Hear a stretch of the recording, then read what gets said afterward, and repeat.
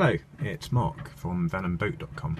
I'm down on the boat working today, and I thought I'd take the opportunity to do a quick review of this. This is my solar charge controller. This is the EPEVER, or the EPEVER MPPT series, the maximum power point tracking. What that means is it will track the output from the solar panel and adjust the load on it to ensure that it's always working at its most efficient level. There are 4 different versions available. There's the 1210A, the 2210A, the 3210A and the 4210A, and the first number relates to the number of amps that it can produce. So this is the 3210A, which means it produces, or it can run maximum load of 30 amps. I've never got anywhere close to that, but I thought when I bought it I would buy one that would sort of be future-proof. If I upgrade my solar panels, which currently are rated at 75 watts, then I won't have to replace the controller. It's a fairly simple to install device. Down at the bottom here we've got 6 screw terminals and also a plug at the bottom there, which is a network type, an RJ45 plug, and that's for connecting the remote display, which I'll show you in a bit.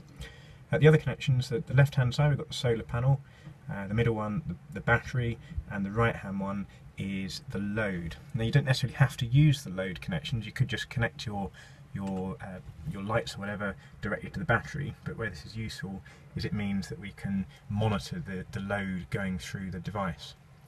Okay, and above we've got this screen, and on the left it shows the solar panel, in the middle we've got the battery, and then we've got the light on the outside, so the light represents the load. What we'll do is we'll press this button here, this is select, and we'll then go through a number of different options. Okay, we can tell now that the battery is at 13 volts, so it's reasonably healthy, but we're actually drawing off the battery, we're taking 0.6 amps off. That means that we're using more than we are currently producing. It's currently a miserable day down in southern England. It's just about to snow. There's not much light falling on the panel, so we're actually discharging the battery at the moment.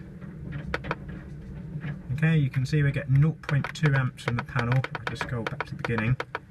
Okay, 14 volts at 0.2 amps is only a few watts, so very, very little power.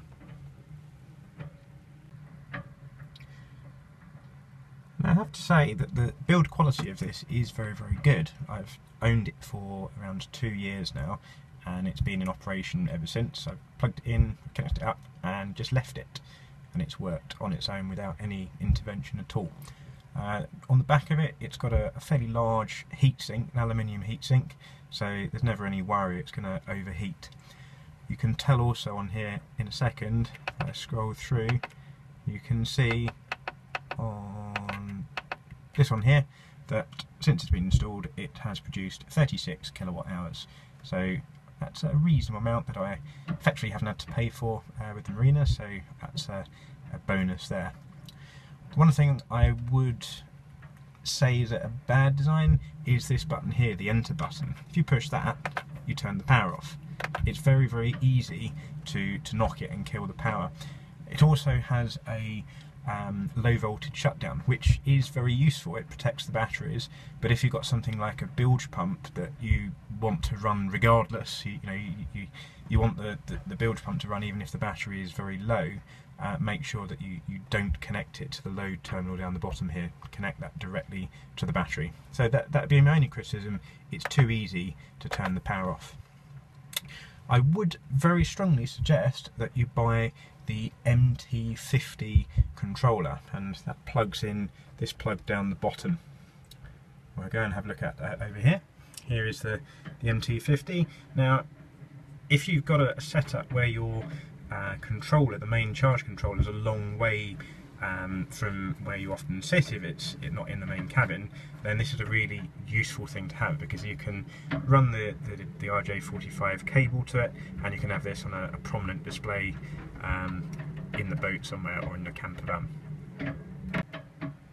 Okay, so you can see at the moment my solar panels are producing 14 volts, and that's only at 0.1 amp, so it's producing pretty much nothing out there.